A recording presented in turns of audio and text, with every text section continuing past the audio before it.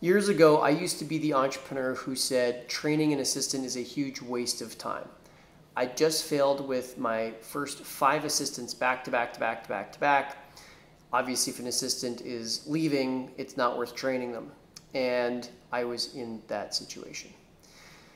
Then one day, I sat back at the end of the day and I had spent literally all day in email and dealing with like mundane day-to-day tasks. I looked down at my to-do list, not a single important thing had gotten done, and I certainly was not making the big progress that I was hoping for on my most important projects, those projects that would have maximum impact and maximum income. So I actually did a time study, and in that time study, it revealed to me over the course of 3 days that in fact, all my day was spent doing low-level work, and I really was not getting around to the big stuff. So in that moment, I realized that not training the right kind of assistant on the right kind of tasks was actually the biggest waste of all, because it was wasting my life and my potential as both a human being and as an entrepreneur. That if I continued to do everything myself and not be willing to find the right assistant and not train them properly on the right kind of tasks, that this was my fate. It was predictable that if I just kept putting in what I was putting in, I would keep getting out what I was getting out. And I really didn't like that. It reminded me of the incredible and earth-shaking quote, "Hell is meeting the man I could have been." And let me tell you, when I looked down at that time study and I looked at the trajectory of my life and my business and my career, I really didn't like where it ended up. So it's time to crack the code. And I got super passionate about getting this solved. And what I discovered is it was really 3 parts. So the first thing is I had been hiring overseas assistants for $4, $5, $10, $15 an hour, and they would just disappear. That's not going to cut it anymore. So I decided I'm going to hire the right kind of assistant. I'm going to hire someone who's based in the US or Canada. At the time, I was based in Canada, so similar and same time zone, business culture, and language. I'm going to hire someone who wants to be a long-term assistant, and they were looking for a long-term opportunity. I want someone who has great attention to detail. They've got the right Colby score, and they're looking to grow with an entrepreneur. That was completely a different profile of assistant than who I had been hiring during my 5 failures. So I got that assistant, and then I realized that picking the right kind of tasks was incredibly important. Obviously, it makes no sense to spend an hour training an assistant on something that you could do in 10 minutes if that task happens only once per month.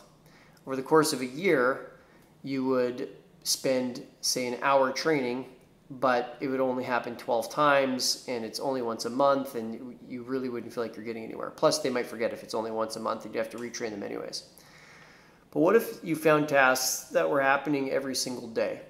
Imagine you spend an hour teaching an assistant how to do a 10-minute task, which is probably overkill, but I'll, for the sake of being conservative here, let's say you spend an hour training an assistant how to do a 10-minute task, and that task happens every day, 5 days a week. Well, by the end of that first week, you would have put in 60 minutes, and you would have gotten 50 minutes back. So basically, a wash within 1 week. By the end of the second week, you don't have to retrain the assistant, plus they have 5 reps in now from the previous week, so you now actually get a 100% ROI on your time. By the end of just the first year, you now have 50 hours of your time back, and you spent only 1 to train the assistant. Well, that is what I'm talking about. So what is it that makes a great task to delegate? Like I mentioned, it happens regularly. Secondly, it's something that's easy for you to teach, easy for them to learn. It's a $20 to $25 an hour level difficulty. It's something that you're already doing. If you start asking your assistant to do things that you're not personally already doing, then you don't get any time benefit back by them taking it on. In fact, it just adds to your calendar to have to coach them on something that you're not presently doing, and it does not get you your time back. We also wanted to pick tasks that are not going to sink the business if they get misperformed by your assistant. We want tasks that are kind of low criticality. Now that being said, if there are some tasks that are high criticality that you are really keen to hand off, then you can teach your assistant how to do it, but maybe just make sure that you get to approve it before it actually gets shipped or it actually goes live. So that's the second part, is picking the right kind of task to delegate. And then the third thing is to get actually unbelievably, wildly committed to the process of training. That may sound incredible or ridiculous, seeing as you might be completely against spending time to train an assistant right now, but I will tell you that after just a month of being a great coach to your assistant, you'll be truly blown away with how much time they give you back, how much your psychic load frees up, and you now feel like you're actually enjoying your business again. Get very, very, very interested in training your assistant. And you can see that if you have the right kind of assistant and you've picked the right kind of tasks, the odds are very high that your assistant is going to learn it quickly, do it repeatedly at a high level, and get you that freedom that you have always been seeking. Look, a great assistant is more than just a helper. They are more than just a task manager.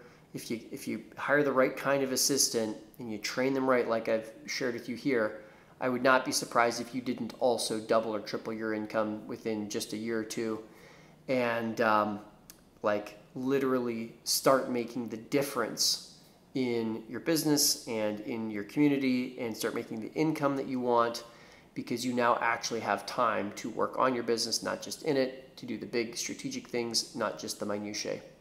It's completely possible. I myself have helped hire over 600 assistants, and so I now clearly know what works, and what I've shared with you today is a part of that game plan. So I found that helpful.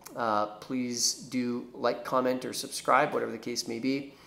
And this is very doable. I believe in you. It's completely doable, and hopefully you can get the freedom you're seeking to.